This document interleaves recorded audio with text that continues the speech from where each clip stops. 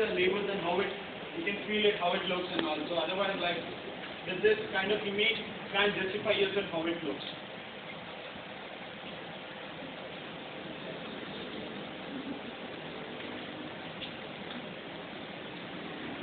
We have, apart from this, we have other books on atlas of anatomy with all images, clinical facts and radiographs in one single book. One is general anatomy and musculoskeletal system, one is second intro organs, and one is second new organs. But when I'm going to present the slides about this.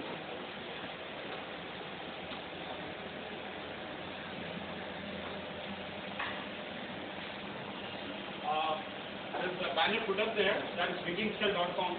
It comes along free access along with this book online portal. You'll be getting a scratch card here that I'll tell you after the demo. What is the online portal, how can you use that once you buy the book.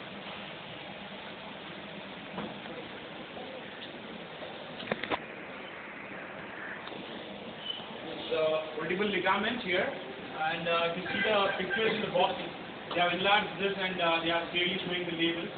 And you see the bones here. They have kept the contrast, and you can feel the images are more realistic when you compare this book to maybe you have followed so many books like Nettman, Netters or Grays or Grants.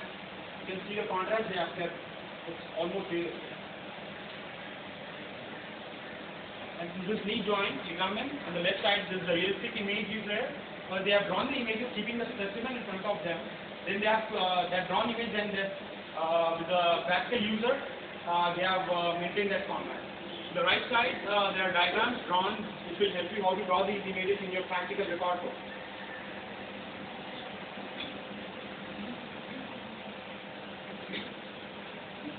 This is radius and ulna. And here they have given the different views of radius and ulna, multiple views of that, superior view, lateral view and all other views. So it's there throughout the book, like humerus and all other images.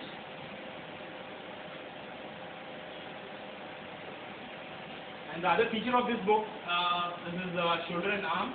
They have given the images layer by layer format. Once you pull out the first layer, you need to know what comes next, what are the labels of that. Then further. They are given in one spreadsheet.